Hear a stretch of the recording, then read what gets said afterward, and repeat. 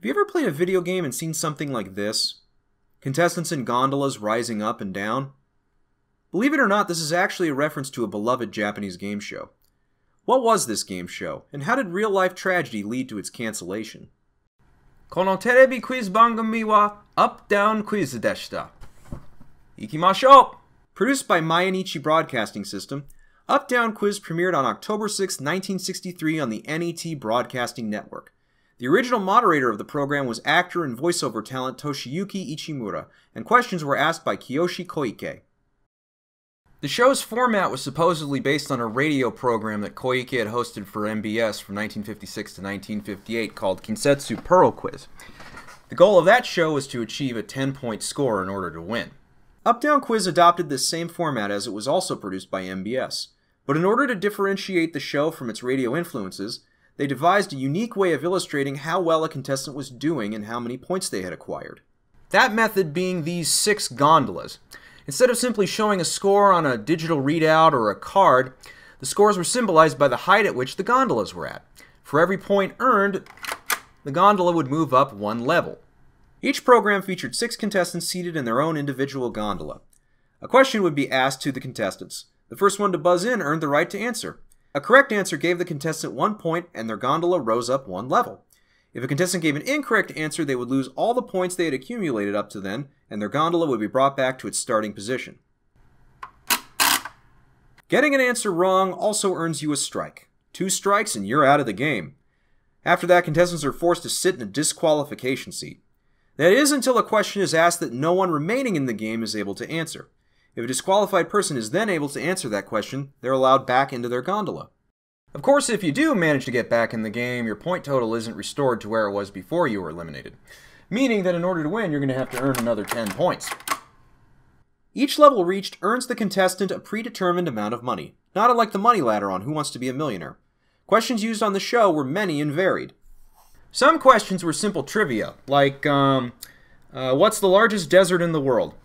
Others were significantly more difficult, like, Tokugawa Ieyasu was defeated only once during which battle?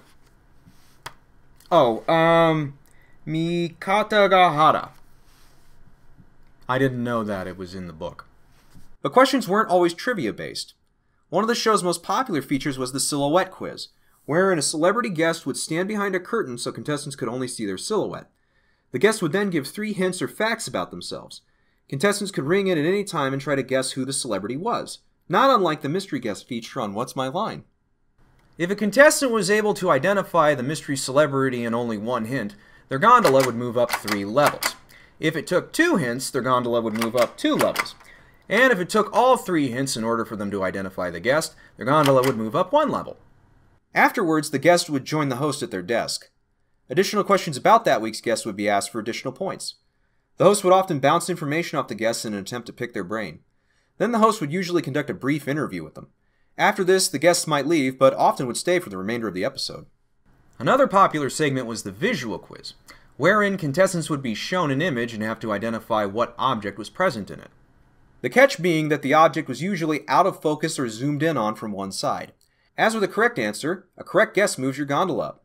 Many other quizzes were featured, such as the yes-no quiz, the music quiz,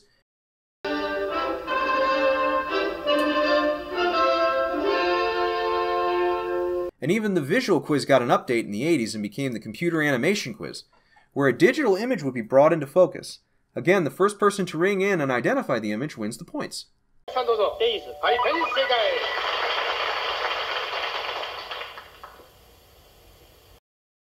As previously stated, the object was to earn 10 points. If a contestant managed to earn 10 points, their gondola would raise all the way to the top, and they would be declared that week's grand prize winner. And what was that grand prize? Well, winners received a monetary prize of 100,000 yen, or roughly the equivalent of $900 US, as well as an all-expense-paid trip to Hawaii. To signify this, an airport staircase would be wheeled in front of the winning contestant's gondola. A flight attendant would walk up the stairs and give the contestant a lei wreath. Then they would retire to the victors section. Notice the Japan Airlines logo on the side of the stairs. That's because the trip was courtesy of the company. Probably only coincidence that the show's major sponsor was Japan Airlines, along with Roto Pharmaceuticals. whose building could be seen at the beginning of every episode of Up-Down Quiz.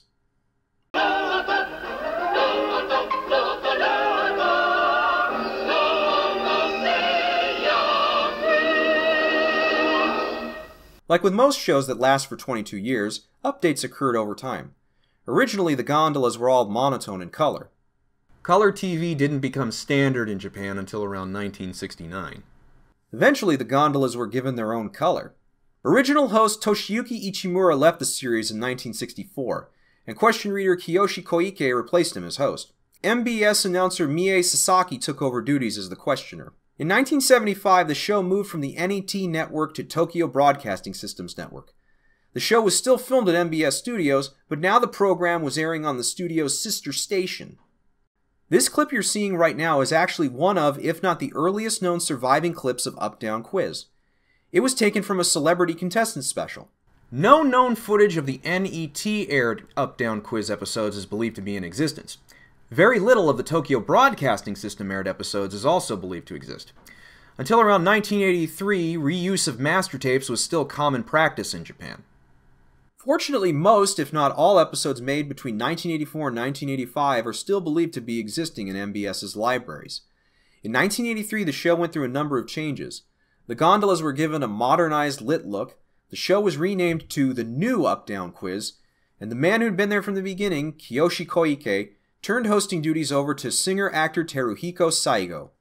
The show continued in stride, utilizing the same format it always had. That is, until real-life tragedy brought the show to a halt. On August 12, 1985, Japan Airlines Flight 123 left the Tokyo Haneda Airport en route to the Osaka Itami Airport. Flight records indicate that 12 minutes into the trip, an unusual vibration occurred. The plane's bulkhead had ruptured and experienced dangerous decompression. Controlling the plane became extremely difficult and the vessel began to descend.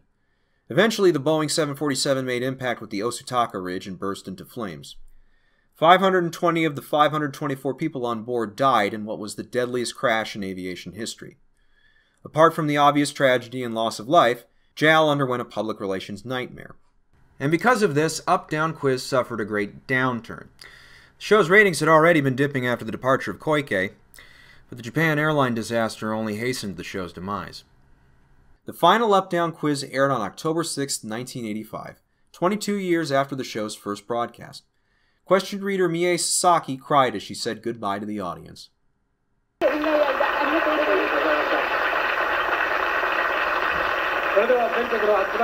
But a show that airs for that many years can't stay out of people's minds for long. The set was recreated and a minigame was played for both the 40th and 50th anniversary of the Mainichi Broadcasting System's first broadcast.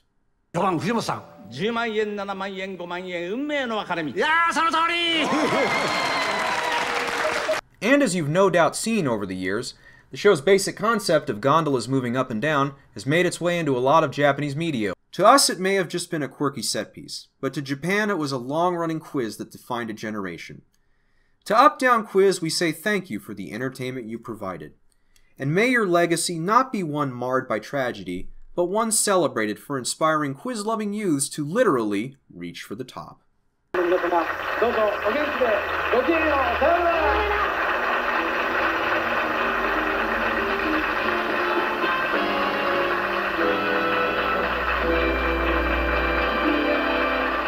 And there you have Up-Down Quiz. Next time you're in an elevator with someone, you can tell them of the Japanese quiz show that literally rose to heights never before seen. Well, thank you for watching this video essay. Our next video will be a look at the largest collection of Japanese game show memorabilia outside of Asia, aka a look at all the junk that I have in my collection. But until then, thank you for watching. Please like, share, and subscribe. Stay safe out there. And remember, it's hard to see the end when you're beginning.